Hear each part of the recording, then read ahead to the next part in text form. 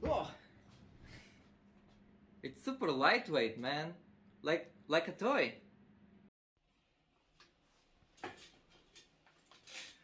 Hey guys, welcome back to my channel.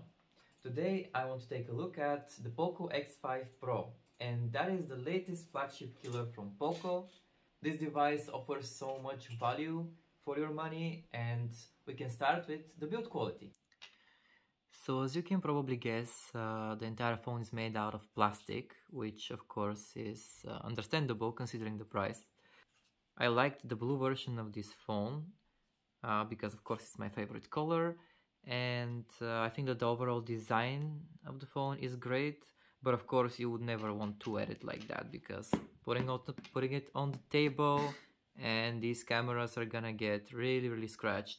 Fortunately, it comes with a transparent case inside of the box, so that's not a problem at all.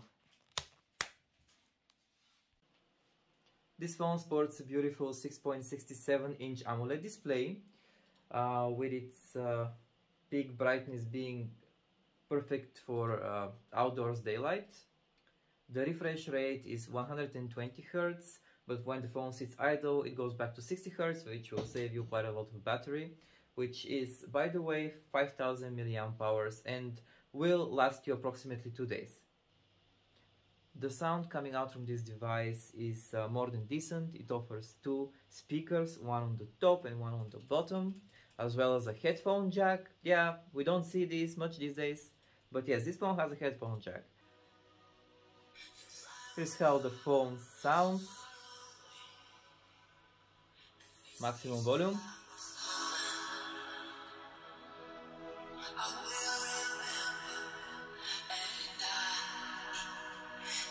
I think that it can get pretty loud thanks to the two speakers. The phone runs on the latest MIUI 14, which has a great minimalistic interface and offers plenty of features on top of Android 12. And there's a possibility, of course, for the Android 13 upgrade later on. As you can see from the Antutu benchmark score, this phone offers amazing performance with its 537,000 points, and I'll demonstrate that in a gaming test as well. Gaming on this little monster turned out to be quite pleasant. Of course, our usual benchmark would be Genshin Impact. So as you can see, it has a pretty stable frame rate and it runs quite good overall. Of course, sometimes it drops the frames. It's normal. This CPU is not one of the best, so you can expect some stutters here and there in more demanding games. But overall, I think that it's quite a pleasant experience and you should have zero problems with it.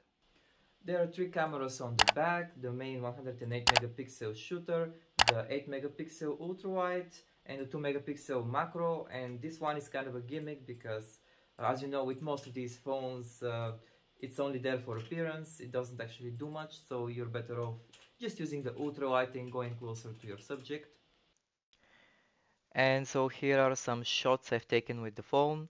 As you can see, the photos turn out quite bright and colorful, and I have compared them also to my S21 Ultra, as you will see in the next samples. Mind that this phone is below $350, so the results are amazing. During the night time, of course, the Poco struggles a lot more, which is expected since it's a cheaper phone, but I think it still handles quite well all of the details, so as long as you don't want to zoom in too much, you should be good.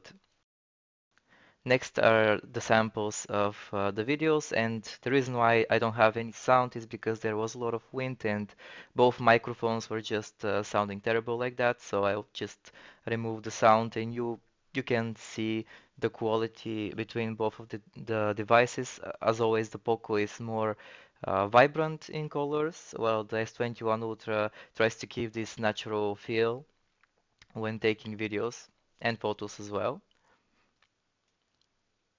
Surprisingly, the front cameras are super similar, and as you can see, there's not much difference. Maybe the Samsung keeps a little bit more details because of its 32 megapixel front camera. So I'm really impressed by the Poco here. This one turned out to be a little bit longer, but thank you all that stuck with me until the ending. I hope that you like the device, and I'll talk to you in the next one. Bye!